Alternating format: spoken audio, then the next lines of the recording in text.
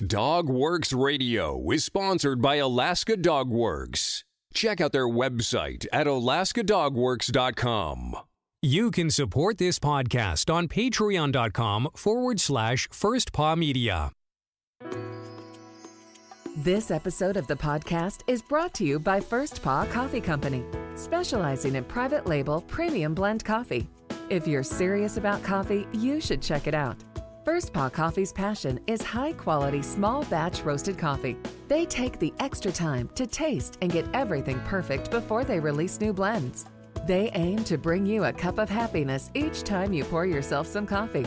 Find out more at ak.dog/free and enter for a chance to win some First Paw Coffee prizes, a book from our collection, and tote bag. One winner will be selected at random each month. That's ak.dog/free. From First Paw Media, sponsored by First Paw Coffee Company, this is the Dog Driver Show. Visit our website at dogworksradio.com. Now here are your hosts, Robert Forto and Kourosh Partow.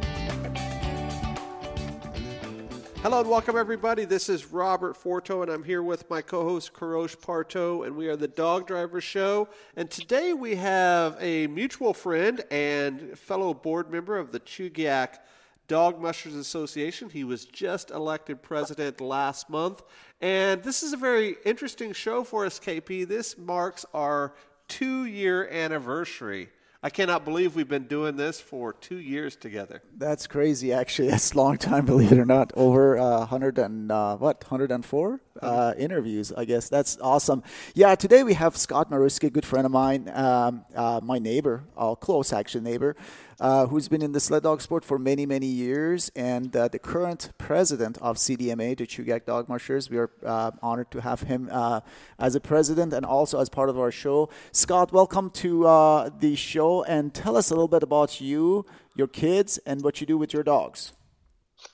Yeah, hey guys, thanks for having me. Once again, it's Scott Maruskie. I'm current president of the Chugiak Dog Mushers Association and former vice president of the Alaskan Sled Dog Racing Association in Anchorage. And we got into mushing through my kids. The pastor of our church was a dog musher, and he started pulling kids from the congregation and had them go run the one dog. And so my kids got in and liked it and got up to 2 dogs and 3 dogs, and eventually we couldn't borrow enough dogs to keep them racing, and we said, well, we want to get our own dogs, we better do it now. And so in 2009 we bought our first 5 sled dogs that we had, or we bought 4, and we already had 1, and that's how we got started in it. And my kids and I have been heavily involved in it ever since then. So. And Scott, as I know, you put the top teams and the top events in the kids' hands. How difficult is it? Is it actually any difficult at all to train these dogs and take care of them and hand them over to the kids to go and race them and enjoy them? No, I mean I enjoy working with the dogs. I enjoy training more than I enjoy racing, really, because you get to work with the dogs more. As when you're racing, you're just going out, I got to go out and win, or I got to go out and have my best run, and you don't get a lot of time to work with the dogs that much. So, as far as the training it for the kids, it's what I've always done. We got into it because of them, and a lot of my pleasure comes in the training and then watching the kids be successful in their runs. So as my kids got older, I have 2 kids that are adults now, and they've been racing the dogs for the last couple of years in adult races, just taking turns back and forth, and between the 8-dog team, 4-dog team, 6-dog team, whatever we have out there. And then I still have 1 junior that races, and it's what I really enjoy, is watching the kids go out there and have successful runs and have a good time doing it. How do you organize the races? Who runs what, and who picks what dog? Well, if there's a junior race going on, because, and my older kids understand this too, we've always let the junior racer run the dogs that they want to run, and then whatever's left over is the team that gets put together for an adult race if they happen to be the same day.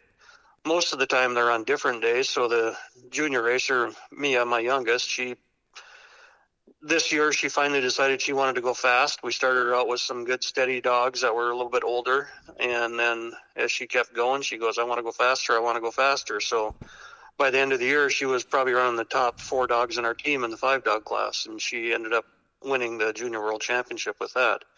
As for the other races, because the dogs in my kennel range from the ages of, I had 4 yearlings this year, all the way up to an 8-year-old. And as we all know in this limited class sprint racing, as they get to the 7 and 8 year range, they lose that mile an hour or so.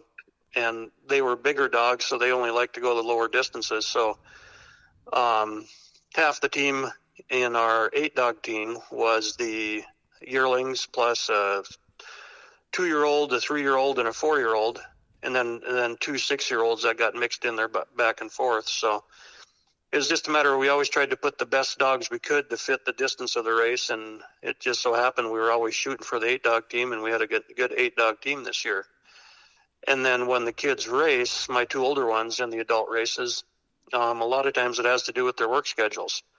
My son raced a lot of the 2-day races because he didn't work Saturday and Sunday, and if it was a 1-day race, my daughter ran on Sunday because she didn't work on Sundays. So it's a lot of sharing going on, but that's how we got into it, and that's why we stay in it. So, Scott, is it sometimes frustrating, because you have a very competitive 8-dog team, and is it frustrating to have to sometimes split that, and you know that you got a fast dog team, but instead of 8 you only have 5 because the other 3 are running in another class?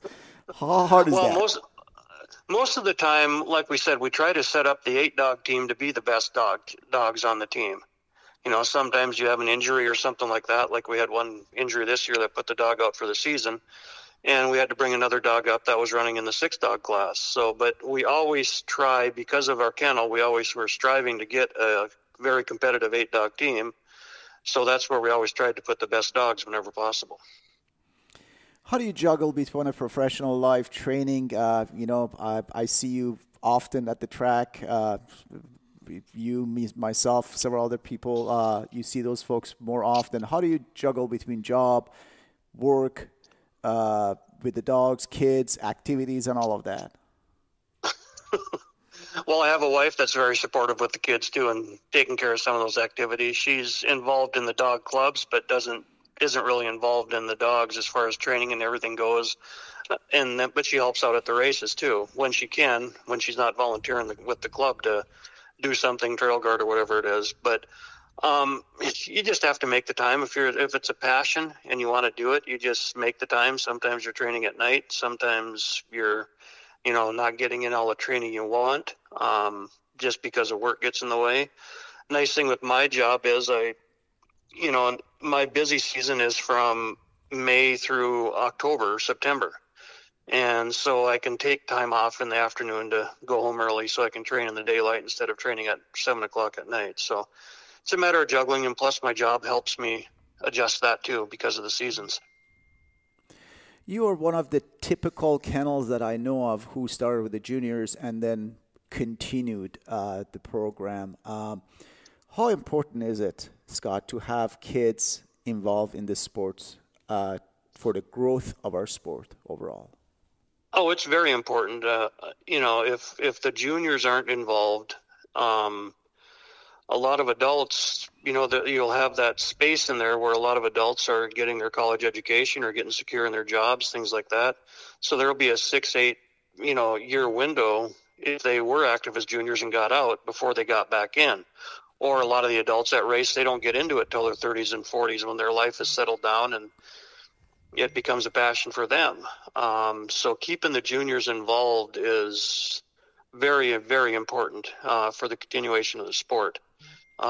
Because if we realized in Anchorage at the club there is we really pushed juniors. I remember when we first got into it, we had 50, 60 kids racing on some weekends. So it was a great thing for us. And as the winters got bad and we didn't have a lot of season, maybe 1 or 2 races max, we saw that we started to lose kids. And a lot of it has to do with they lose focus. They decided they wanted to do something else, whether it was play basketball or whether it was go skiing. or do something with their other friends. Because there weren't dog races, they got off on something else. And so then we started losing juniors that way. And the other way, too, around here that we run into is just the difficulty of parents wanting to support the kids in it and keep, 6, 8 dogs or whatever the requirements are for whatever races they're doing, in their yard or in their house or whatever the case may be. It's just more and more difficult as Anchorage becomes a big city. Tell me about your dogs. How many dogs you got, and where are they from? Well, when we first started in it, we had one dog from Rick Cavens. I bought 4 from Brenda Berg, and then I bought 2 from Eddie Duke. Were the first dogs I purchased, and then we gained 1 or 2 here. And then about 7 years ago, we were approached by Lori and Ken Chugiak about possibly whelping a litter for them. So we chose to, and we ended up splitting the litter with them. And then we did it again a couple years later and a couple years later. And so pretty much all the dogs I'm racing right now are from their lines and mixed in with Kourosh's lines as well, too, because they're all intermixed kennel there. So that's where most of my dogs come from.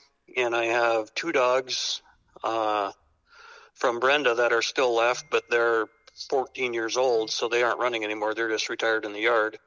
And then I have 2 that I bought from Eddie Streeper. So majority of our kennel is from Ken and Lori and KP. And how do you prepare your dog team for this season? I'm talking about your fall training and your snow training, of course. Well, fall training, as most people here, it starts on a 4-wheeler or side-by-side or whatever it is you're using, and a lot of, short, mild runs on the trails that we can use, and making lots of loops at Chugiak as the season goes along until we get snow and the trails freeze up. But it's just, it starts usually September and goes on until we can get on snow and get on the sleds. And one of the things we do too in the fall is because of the short training runs, we also have the dryland season, and we got into that. My kids have done the bike touring. I have a cart that I race the 4 dogs with, and now that my kids are old enough, I'm probably going to throw one of them on the cart if they dare to. That's scary. Because it is a scary run. It is. You can't stop those dogs with that light cart. Yeah, for listeners who are not familiar with some of his dogs, they are big boys, and it is scary to put some of those guys in front of a little aluminum cart. Tell us about your nutrition. How do you feed your dog team off season and on during the season? Well, during the off season, I mainly just stick with kibble, and what I feed is Dr. Tim's. I became the distributor for Dr. Tim's shortly after we got into mushing, and so I'm the distributor for the state of Alaska for it. So it's very good, high-end competitive dog food. You spend a little more money on it, but it's a good food, good nutrition base, good digestibility for the dogs, and that's what I do during the off season, and I feed it throughout the year. And then when wintertime comes along and we're doing heavier training, gets a little colder out, I add meat into it. Mostly beef is what I add in. Beef and fat in order to supplement the kibble and help the dogs to perform better, to get more calories into them. So that's the main thing of it, and when you have, like KP was saying, I got some big boys. My biggest boy is 85 pounds. But you only know it when you're standing next to him because he's just tall and lean, but he's just a huge dog. That would be Otis. And then I have a couple other 3, 4 that are, in the 70-pound range, 65. So takes a lot of food and takes a lot of juice to keep those big boys going, but it works well because, as I said, Otis is in our 8-dog team, so he's a 10, 12-mile dog, and that's speaking well of him since he's a 85-pound dog. So I think half of that, a lot of that's contributed to the training you put into him, and a lot of it's contributed to the nutrition that you feed the dogs to keep them going. That is definitely true. You are one of the few people who jumped in the dryland sport very quickly in Alaska. I know that a lot of us, we are just kind of on a sideline supporting the events, of course, but not racing. But you actually got into racing pretty much right away. Why do you think dryland sport is important for our sport as a whole? It gets more people involved, is what it does. It gets more people exposed to the dog mushing. I've brought workers, co-workers have came out, and they're very competitive bike riders, and hooked up dogs in front of them. And because of their competitive drive with with bike racing, you hook a dog in front of them, and they were very competitive and were actually won a couple of races out in the dry land. So that's the important thing with the dry land, is if you have one dog or two dogs, you can get out there and you can bike or you can scooter, or you can do the canacross. The people that do the kart racing generally are the ones that are running the 4, 6, 8 dog classes on the snow in the wintertime on sleds. But a lot of the other classes are people that just come out to do it because it's a fun way to be active with your dogs. And you can actually even train more when you're running 1 or 2 dogs with the bike, because you can do it on other trails and things like that. So I think that's the most important thing with the dryland racing, is other than keeping something for the sled racers to do, it brings more and new people exposed to the sports. Now I'm going to change the subject completely. During the last 10 years or so, Scott, you've been heavily involved in different boards for different clubs in Alaska, and your family also, they've been involved. Brooke, with the kids, Zeta with the kids. How important it is to volunteer your time and your efforts and your energy for organizing events like Rendezvous, which you do every year, or running a club for all the members. If people didn't volunteer, if people didn't want to be on the board, these clubs would go away. I mean, it takes people to make these races go on, whether it's a junior race out in Chugiak or the Fur Rendezvous race. You need volunteers. And part of the thing with being on the board, when I first started with the Astor Club, I was just volunteering as a trail guard. And then after a couple of years of doing that, they asked if I wanted to be on the board, so I was. And a couple of years later, I was the vice president. And, with the board, a lot of stuff, you want to focus on getting volunteers to help with the races and to help with trail maintenance and things like that, where you can focus your time on making the club a better club, finding sponsors. Sponsorship for races is a big thing, because the more money you can offer for making improvements to the trails, making improvements to the clubhouses, and offering prize money for the races, the better chance you have of getting more people to come to the races and enjoy your facilities. Whereas if you don't put that effort forth, the races are going to go away. People won't want to travel for it because it's expensive to keep all these dogs and to travel with them. So unless you can put on a very worthy event that makes them proud to come and say that they raced it, they're going to go away. So it's very important being a volunteer and making sure these clubs still strive or thrive into the future. It is so true, Scott. It is so true. A lot of our listeners, if they're not familiar with this, to organize an event, it takes hundreds of hours of effort by all the volunteers to put it together. Any race. And we should be always thankful of all the people putting all their times and energy into organizing those events or the clubs. Yeah, one of the real nice things, like I've done for Rendezvous for 10 years now, and for the last probably 8, I've been running the lead snow machine and helping set up the trails. And the Fur Rendezvous, is anyone that's ran it or anyone that's watched it know it's like no other dog race there.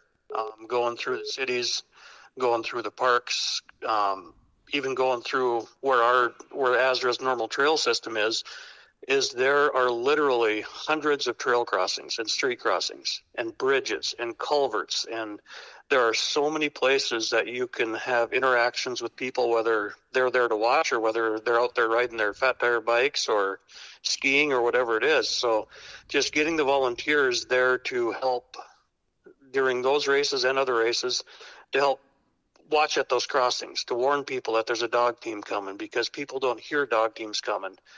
And it's so important. During Rendezvous, we'll have well over 100 volunteers and thousands of volunteer hours into putting just that one race on, because of the complexity of the system that it goes through. Scott, I want to circle back a little bit and talk a little bit more about juniors in our last few minutes. You had talked about at the top of the show about you having 3 of your kids involved in the sport in juniors and then on into adults. But you had also mentioned, I believe you said at one time there was about 60 kids at one of these races that you were involved in. We don't see that anymore, and you had mentioned that there's so many things that pull kids away now from back in the day, you know, whether it be other sports or social media or hanging out with friends or whatever. You know, do you see an alarm at all going into the future with sort of the future of the sport because there just aren't those kids anymore? You know, most of the time, especially as we work into the distance races, it's the same families. It's the CVs and the boosters and the, you know, those types of folks that everybody knows. But the you know, the smaller families, they just aren't involved anymore. Is that an alarm to you? And if so, how do we fix it? Well, I'll answer the second question first. I don't know how to fix it. It's a very complex thing, and a lot of it has to do with, like, you know, all the things you mentioned, but, you know, just maintaining a dog kennel is become very, very expensive. Yep. You know, it's the expense that people need to pay for the food and the vet bills and the kennel licensing and, you know, just, you know, building the facilities proper for where you live to keep the dogs so you're not upsetting your neighbors and things like that. You know, it's a very difficult thing to keep a dog team around.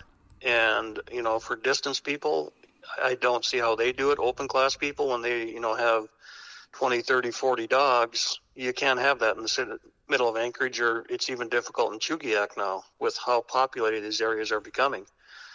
And so, and that's been part of the issue, and it is raising some alarms.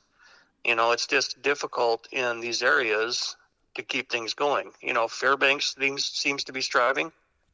You know, the Willow area is actually, you know, lots of dog mushers out there.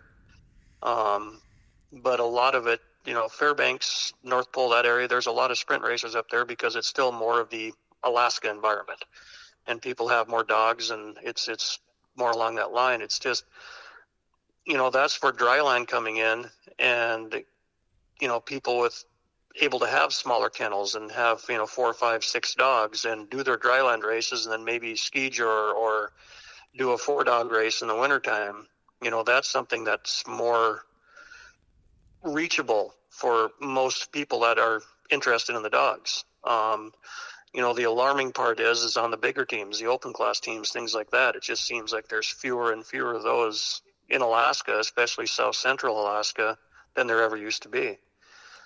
You know, so as how to fix it, it's a difficult thing.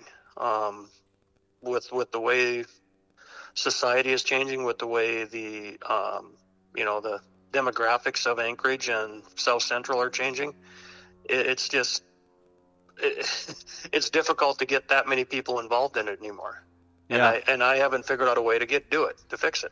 And you know, that's a job that we often are challenged with as board members of these clubs on how to get interest not only with racers but also volunteers that you talked about as well. Last question, Scott, before we go here. It's the question we ask all of our guests, and that is, somebody is just getting involved, as we mentioned in that first question there, and they're looking to you for one piece of advice. What would you tell them? Stick within your means. You know, don't jump into it and try to get a 8-10 dog team put together right away, or if, you know, you want to do, you know, distance racing, try to get 16 dogs, 20 dogs put together. Stick within your means and grow slowly. You know, if it's doing 2 dogs and you're doing ski touring with them, or all of a sudden you have, you want to do a sled race and you have 4 dogs, but don't jump in full bore right away and think you're going to succeed, because you're not. You're just going to have more headaches than you will pleasure out of it. And that's why we started borrowing dogs, and then started with 4 and then went to 6 and went to 8 and worked our way up. And it's just the best way to do it. You know, you're not going to get an instant answer, and people will say, well, these guys offered me 4 dogs. I can have them for free. Well, that's they're getting rid of those dogs for a reason and giving them away. Yep. So it's just, don't take everything everybody offers. A lot of times just take your time and get into it slowly. Good advice. A lot of people have dogs to borrow. They have too many dogs for whatever race they're doing, and they would love to have their other dogs involved with racing as well. Scott, thank you very much. KP, anything else in closing? No, Scott, thank you again for the show, and thank you for everything you do for the club and for our sport. And good luck with the rest of the season, summer, I guess.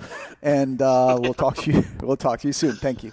All right, thanks, guys. Thanks for having me on. Thank you. On behalf of our guest today and my co-host KP, this is Robert for the Dog Driver Show. Be sure to check us out on social media by searching dogworksradio.com, and be sure to hit that subscribe button and get ready for our 3rd year of podcasts here on the Dog Driver Show. Talk to you guys next time. Goodbye. This episode of the podcast is sponsored by First Paw Coffee Company. Learn more at firstpaw.coffee. From First Paw Media, this is the Dog Driver Show. We hope you enjoyed this podcast, and we invite you to subscribe in Apple Podcasts, Spotify, Stitcher, or wherever you get your podcasts. You'll find a link on the episode notes. You can tap or swipe on the episode cover art, and you can see some offers from our sponsors. You can support our show by supporting them. If you like what you have heard, we would love it if you could give us a 5-star rating and tell your friends how to subscribe too. Your hosts are Robert Forto and Kourosh Partow. Our producer is Robert Forto and created for First Paw Media. Did you know that Alaska Dog Works trains service dogs for those in need throughout North America? Each and every service dog that is trained through the Lead Dog Service Dog Program and Michelle Forto and her team has an individual training plan. We train for autistic, mobility, psychiatric, and PTSD for our soldiers for service work. If you know of someone that may need a service dog, please take a moment and check out Alaska Dog Works on social media and at alaskadogworks.com.